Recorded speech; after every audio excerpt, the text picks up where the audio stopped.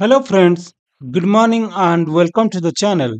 Today in this video I will quickly show you how to start a deallocated VM or stopped VM in Azure. So when your Azure virtual machine is stopped or deallocated, how you can start it.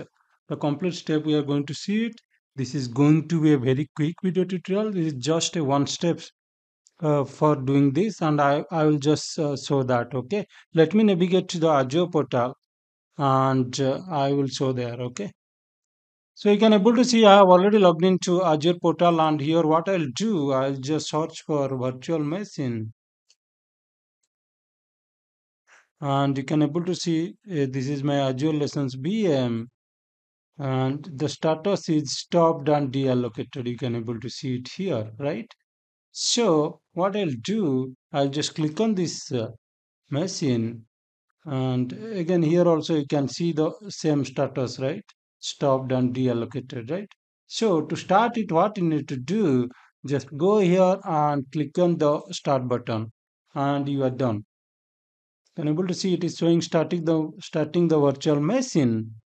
And it will just take few seconds to start it.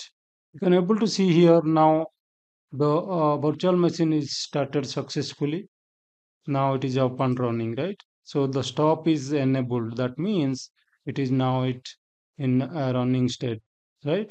So you can see the status here, it is running, right? And start is disabled, that's right. So this is how you can start a stopped or deallocated Azure virtual machine using Azure portal. There is also another approach how you are going to you can start it, that is using a PowerShell command, that is start hyphen Azure VM. For that I have already made a separate video how to execute that command and start a deallocated VM. That video tutorial link I'm going to put it in the video description. You can just have a look. Okay, so basically these are the two ways you can use to start a stopped or deallocated VM in Azure. So that's it for today. I thought to quickly show you how to start a deallocated VM in Azure using the Azure portal.